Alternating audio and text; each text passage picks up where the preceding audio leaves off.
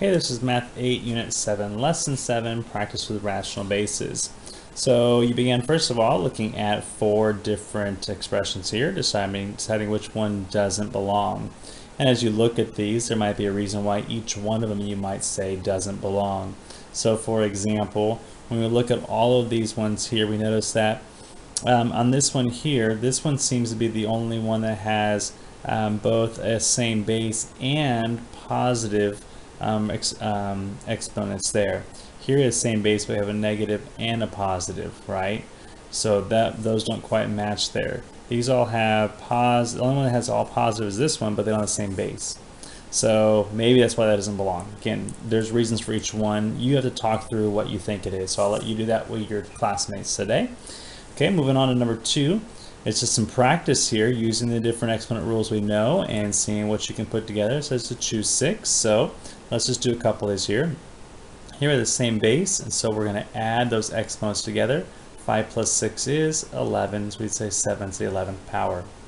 Over here we have a -4 and a -3, so we probably add those together. 4 and a 3 become a -7 right there like that. Okay? So that's an idea for how that works. Over here in this column, we have a 3 and we have a 5 on this side, -28. So when we do that, we end up with 3 to the -23rd power right there. For G, you would do 6, and that's to the 5 minus a -8. And minus 8, last time I checked, means adding. So that's going to be 6 to the 5 plus 8, which is going to be... When we do 6 minus -8 is going to be 6 to the 13th power right there. Okay. Oh, I said 3. Oh, that's funny. Okay. And then over here, let's do one over here. Let's got this guy. We have multiplying those together, so that becomes 4 to the -9th. And we can multiply these together. That becomes 6 to the -15th. So there's some examples there. There's 6 of them. You could do the other ones, no problem. What problems did I skip? I don't know, the ones I didn't do. Is there a reason why? I just picked some random ones, that's all. Alright, moving on. Choose 3 to write as a positive exponent in this section here. We're just practicing stuff here. So this really could be written as 1 over 2 to the 7th, and that's positive like that, just flipping it down the denominator.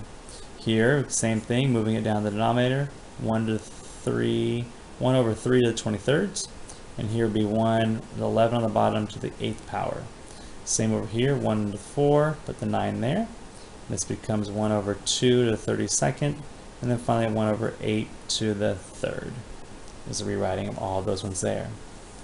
Evaluate means to kind of work them out and solve them. So here we have 5 minus 5 is 0, so I get 10 to the 0 power, which is equal to 1. Here we have 2/3 times 2/3 times 2/3. 2 times 2 is 4, times 2 is 8, 3 times 3 is 9, times 3 is 27. Here we have 8 plus a -8 becomes 0, 2 to the 0 is 1. Here we have 5/4 times 5/4, which is 25 over 16. Multiply those together, we get 0, so 3 to the 0 power is 1. And here we have 7 over 2 times 7 over 2 for 49 over 4. This next part is about inconsistent bases, and part of what we're going to do here is going to build us in preparation for an upcoming lesson where the bases get to be a little different. So let's take a look at what we have. Ready? So first of all, we have to decide if they're true or false, and then what we could change about false ones to make it true. And as you look at these ones here, there are really just 2 true ones and 3 false ones. So let's see what we have. In the first one, we have 1/3 times 1/3, and we have 1/3. Now the bases are all the same, so when the bases are the same, we just add up the exponents. So 2 plus 4 is 6, so that's going to be a true statement right there, right? We know that becomes 6, so we're good to go. This one's a little different. If we were to write this out, we have really, in this case, we have 3 times 3 times 5 times 5 times 5 equals 15 times 15 times 15 times 15 times 15, right? We can see right away that this is going to be much greater, isn't it? Like that's going to be so much larger. It's not equal. But I can start to see that 3 times 5 is 15, so that would count for one of those. This 3 times 5 is 15. That would count for one of those. but then I'm short for all these other ones here. So if I was to rewrite this, I might say something like, you know, maybe we say this becomes 3 to the third power here, okay? And so I've added another 3 to this one there. And if by doing that, then I have 3 of these people. Third one, let's eliminate 2 of these ones and make this one also a 3. Now I have something that's going to work, right? 3 to the third times 5 to the third equals 15 to the third. Now we're in business, aren't we? Okay? So let's take a look at number 3. 3 has, we have a 5 and a 5 and a 5 and a 5. Those are all multiplied together. But that's going to be added to 5, 5, 5, 5, and 5, equaling 1, 2, 3, 4, 5, 6, 7, 8, 9, all multiplied together. So we're going to have a difference here. Why? Because that addition statement right there. This is not going to be true. This is another false one right here. If we wanted that to be accurate, we should turn this into a multiplication right there, and then we can combine them together to make it true. This next one's interesting because you have this fraction here, and the fraction is, you know, I know the kids in my school not too fond of fractions most of the time, but I see I have a half and a 10, and I have over here a 5, okay? So think this through. Half of 10 is what? That's right, it's 5, okay?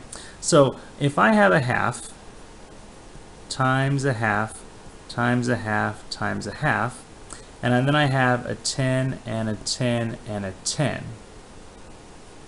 Right now, if I join those together, what's half of 10? That's going to be a 5. There's one of my 5s. What's half of this 10? Another 5. What is half of this 10? Another 5. Now, we can see right now that I have another half left over, and on this thing I have an additional 4 more 5s to go, right? So we know this isn't going to work. That's going to be greater than, this is the false statement. But it's an interesting way of making something equal. If I want to make it equal, I could keep this as a 4, and if I change this 10 to 10 to the 4th, and change the 5, instead of 5 to the 7th, make that 5 to the 4th as well. Okay, if I did that, then I'd be adding another 10, which connects with that one, and I'd be stopping here, and I'd have it being equal to each other and be okay. Kind of cool.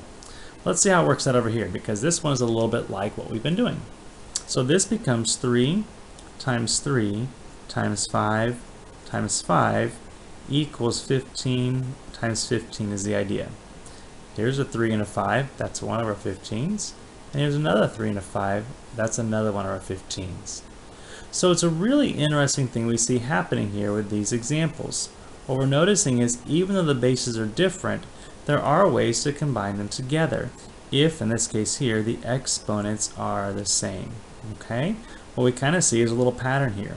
It's like a, and be like something like this. So a to the n power times b to the n power is going to equal a times b to the n power. All right? So it's an interesting thing to look at there. And that really is just what we're going to be building towards later, but here's where we are for now. So in summary, we've had 7 lessons so far, and we really put together a lot of rules about how exponents work. If we have the same base, okay, and we multiply, then we add the exponents together. If I have one base and I'm doing an exponent to an exponential power, then I multiply those together. If I'm dividing n divided by m, like so, then I'm going to subtract those there. And if it's a negative exponent, that means to drop it down to the denominator. And finally, anything to the 0 power is equal to 1. All right, let's take a look at your homework tonight. So pause this, do your homework, and let's check it together.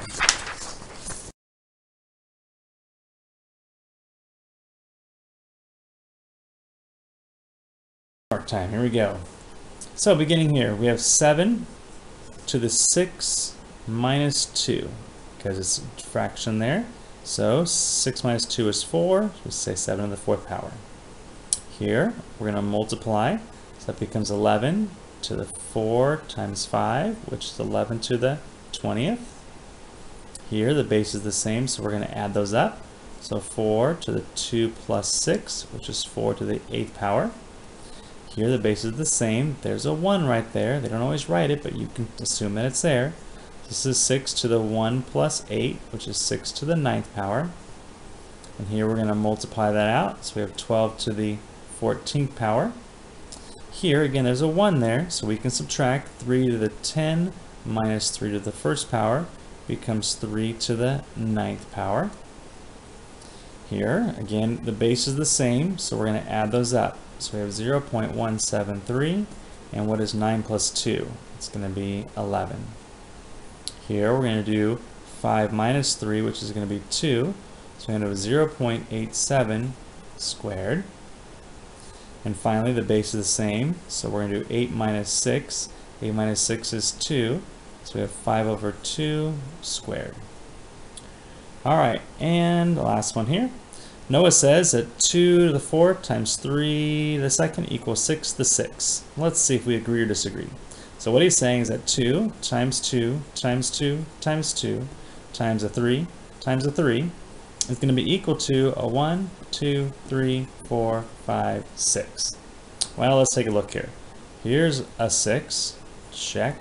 Here's a 6, check. I'm left with 4, and I'm left with 4 6s. So this is just not going to be true. This is far greater than that one. Those are not equal. So for Noah, we would disagree with Noah and what he's saying there. Okay? But for Tyler, which is part B, let's take a look at Tyler. Tyler says I have 1, 2, 3, 4. Then I have 2 4s there. And that equals 16 times 16, right? 2 to the 4th, 4 squared, 16 squared. Well, is that going to be true or not? Let's take a look here. Well, 4 times 4 is indeed 16. And how about this? 2 times 2 is 4, times 2 is 8, times 2 is 16. So that indeed is going to be equal. So we would agree with Tyler. So Tyler is correct. Noah is incorrect there. All right, that's it for today. See you next time.